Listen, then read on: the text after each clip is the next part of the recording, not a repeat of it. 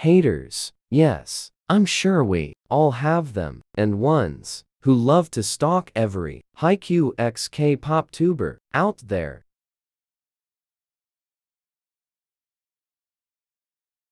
This is actually funny, not you actually making fun of my birth name. My name may be ugly to people, but they at least know how to keep it to themselves, unlike a certain hater, and I don't find my name cute. I find it somewhat decent. Username is so weird, you're acting like I'm the only person on YouTube who has weird usernames. And I don't need a username to be cute and quirky. It is for my entertainment. Once you actually use that pea-size brain of yours, you would understand that it means I don't know anybody, and people with common sense or any Roblox user knows that. And lastly, about the quality and thumbnails. Yeah, the quality may suck, but it gets better over time, and the thumbnails is average and put into more hard work than yours. You're hating on every haiku x K-pop textubers out there, but the only thing you can do is hate because of how much free time you have. Why not go get out your math books and study? Your ant-sized brain will need it. And we actually put more hard work into our videos to make our fans happy. The only fans you got is your alts, and probably your moms and dads. Let us creators have our fun making these videos and making our fans happy. We don't need your input on what we do on our channels. Anyways, I hope I wasn't too mean. Let's hope they don't get upset and cry too. Their mommy, I would hate for that to happen. Especially she would accuse the wrong person and not their son or daughter.